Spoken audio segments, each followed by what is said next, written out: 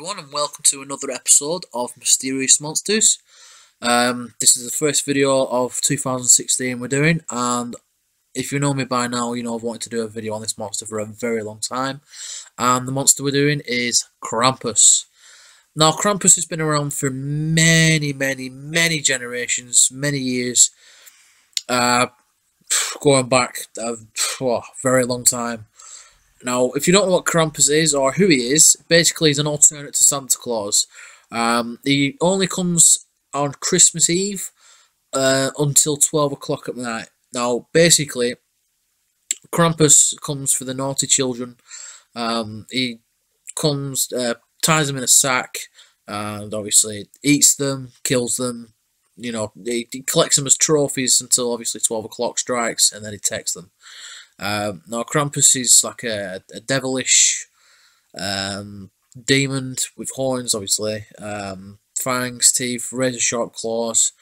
Now, there's a couple of different theories with Krampus as well. Whether he's, you know, like a demented brother of Santa, or whether he's just an alternate. Now, obviously, Krampus is a very evil and deadly spirit, and obviously, like I say, he only comes for children. He doesn't come for, you know, adults at all, and it's only the naughty children. So if you're on that naughty list, then you're pretty much screwed, as in concerns with Krampus.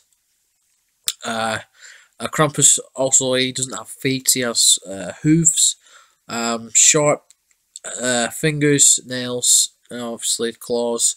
Very sharp teeth, black fur all over, white fur on his face for some reason. I don't know if it's some sort of symbolic thing with Santa. Carries a chain and sacks. Now, the chain, as you can see on this animated little Krampus here, the chain is to obviously capture the children from when they run away from Krampus. Obviously, you're not going to stick around to want to speak to the guy, are you? So basically, what he uses with the chain, he captures the children, ties them up, puts them in the sack, and obviously ties them up in the tree. But he doesn't just come for one child; he comes for all the evil child in, you know, in one village or town, city. But yeah, Krampus is one of my all-time favourite monsters. I've not actually seen the movie yet, the new movie. I've seen Krampus, the Christmas Devil, and I've also seen Krampus, I think it's called The Reckoning or The Awakening, something like that. To be honest, the movies aren't that good. I'll be honest. So I've still yet to see the new Krampus movie. But if any of you have seen the new Krampus movie, then obviously, you know, let me know if it's any good. It looks alright on the trailer, but, you know, you never know with some films, they always show the best parts on the trailer. So thank you very much for watching, and subscribe or like it on Facebook, and let me know if you've personally seen the Krampus film yourself yet.